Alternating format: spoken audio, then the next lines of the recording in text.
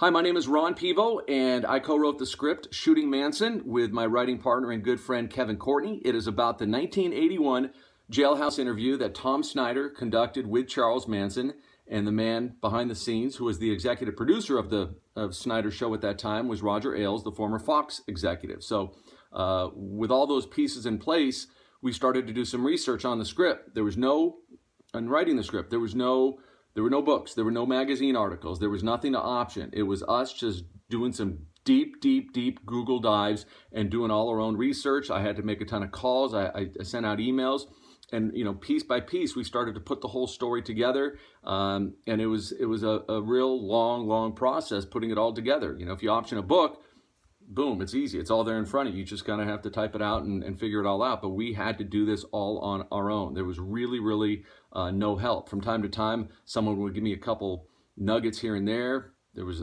maybe a newspaper article way back when, and it was a connect the dots type of situation.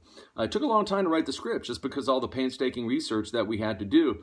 And besides that, Kevin was living up in Toronto at the time, and he had just had a heart transplant. So there were some days where he was feeling okay. There were other days and other weeks where he just wasn't doing well at all. But thank goodness he's doing great right now. And we're really thrilled with the results of the contest, and actually really thrilled with the way the script turned out. We ended up getting a hold eventually of Tom Snyder's daughter, Anne Marie. She saw the script, she loved it, so she gave us some input, and so it all eventually fell into place. It's not the first script I've written. I have another one out there that was optioned by a company, and so we're hoping that gets picked up. The advice I have for writers or people entering contests, you have to find your voice, and you have to have your voice be your own. And I know that sounds very simple, but it's not. People will read other scripts and they'll say, "Oh my gosh, I gotta write like this guy," and "Oh, I read this. Maybe I should try writing sci-fi." You got to write what's in your heart, and the pages and the words will come out when they come out. It's very hard to sit in front of a computer for 6 hours a day and expect it to come out. You have to go into the world. You have to talk to people, listen how people talk, and write from that standpoint. It's a process that never ends. Why Scriptapalooza? I'd heard great things about it. I had a buddy of mine who entered the TV version, TV pilot. He did very well, and so we wanted to make sure we entered this script into the best contest, and we think we did.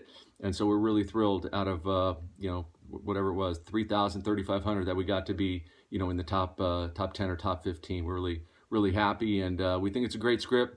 It's in the biopic true story neighborhood, so we think it's out there for the taking, and it's a great character-driven script along the lines of Frost Nixon, and it did very well. Frost Nixon did with the Academy Award nominations. Not that this is going to be Academy Award worthy, but you never know. So good luck to all the writers out there, and thank you to Scriptapalooza for getting it out there.